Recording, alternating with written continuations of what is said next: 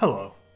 Today we're going to be looking at a 1990 release for the Famicom Disk System, so a rather late game in the console's lifespan. This one's made by Nintendo, and actually has a rather famous developer behind it. That Alexey Pajitnov, I don't think that's how you spell that, is referring to Alexey Pajitnov of Tetris fame.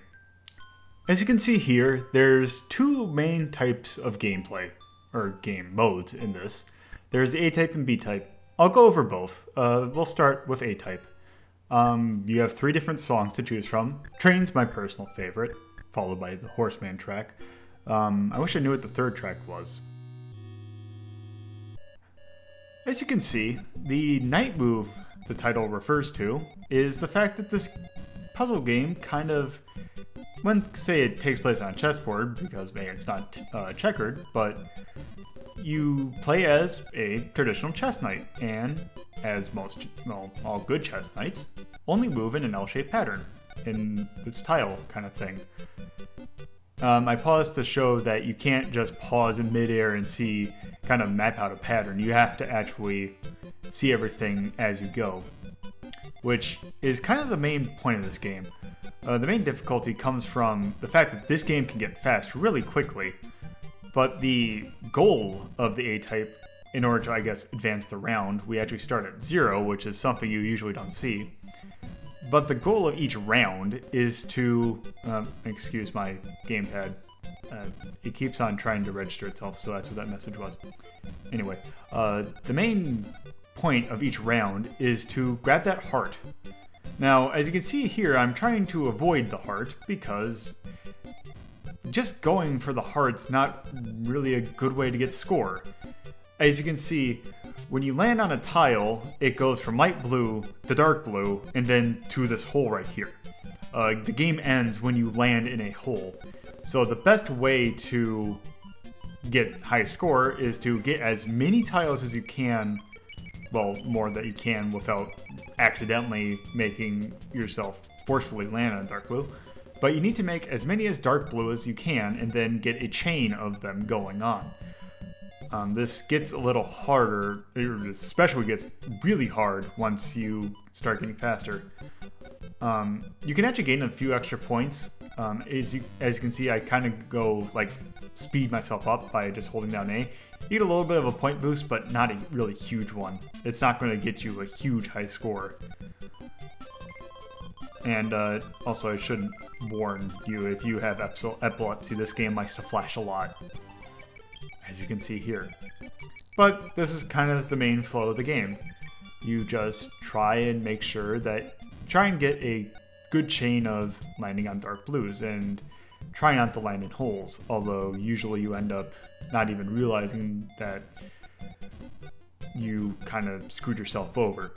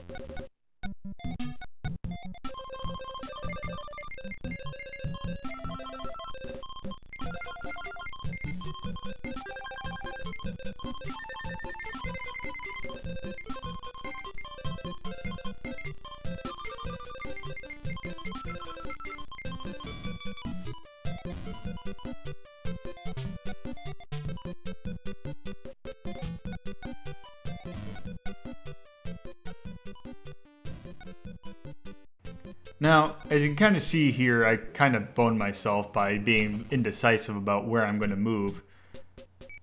Yeah, it's usually the way that your games end is you like, oh crap, I didn't mean to put myself over a hole, because when it gets quick, you have to make sure that you're on the right spot, because you'll kind of whip over a hole when you're not trying to.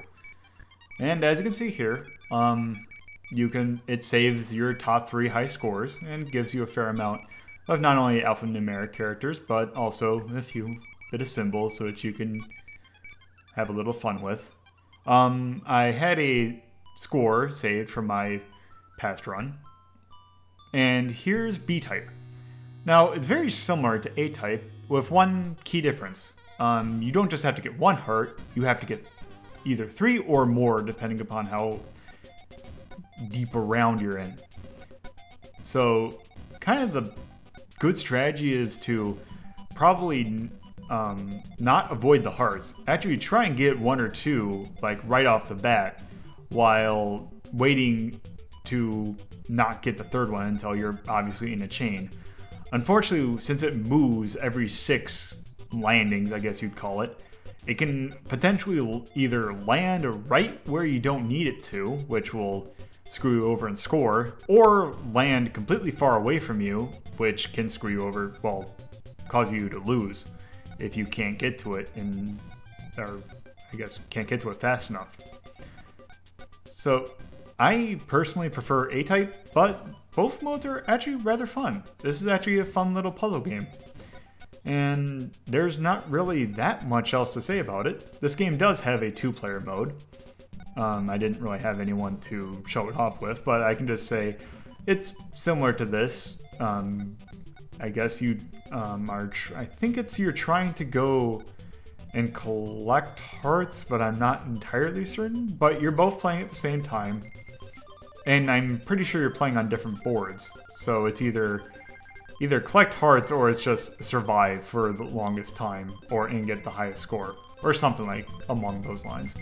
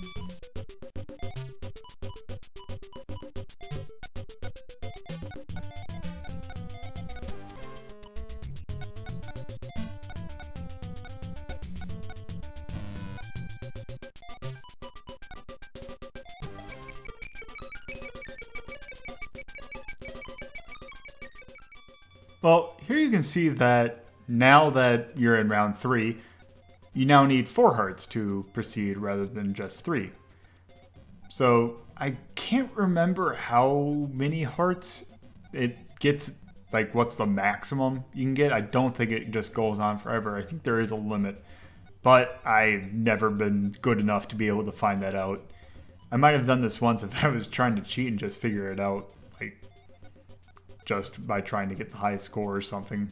But I want to say it's 8, but I'm not entirely certain.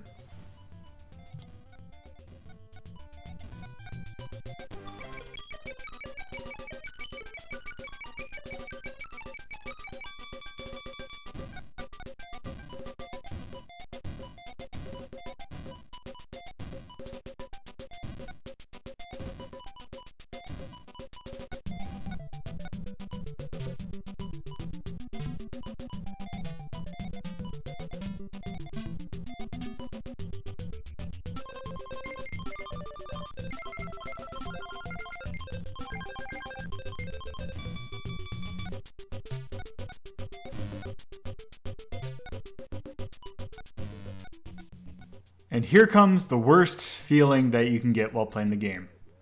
Yep, nowhere to go but a hole. And that was probably one of my better runs of Type B. As I said earlier, I usually play Type A, but Type B is pretty fun too. As you can see, I had a test run, did much better than my test run. So I think I'm going to do another Type A, just to kind of show you just another run, and also get to show off the third track.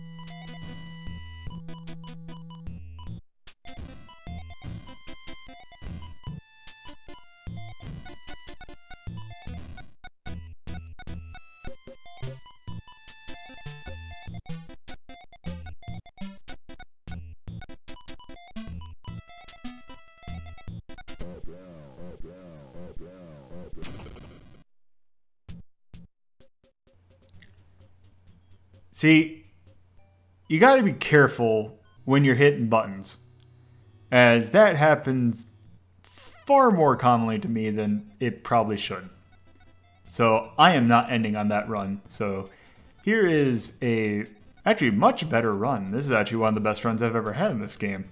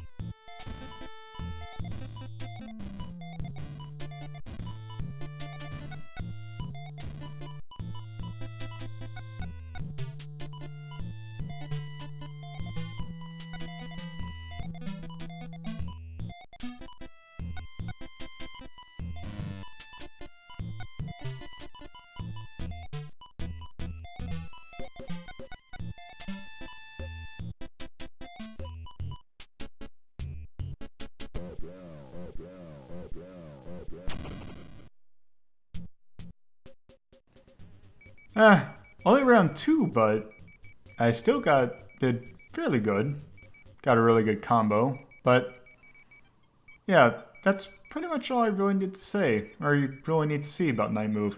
It's a fairly simple game, but it's really fun. But then again, when you have the creator of Tetris making your game, of course it's going to be fun. And yes, since this is a disk system game, you can save your scores. So it's not like NES version of Tetris where so I got a high score, but then it wipes when I shut the game off. So this has been Night Move. Really solid, simple, fun game. It was one of the last games Nintendo made for the system, but probably one of the better ones. Thank you for watching. I hope you join me next time.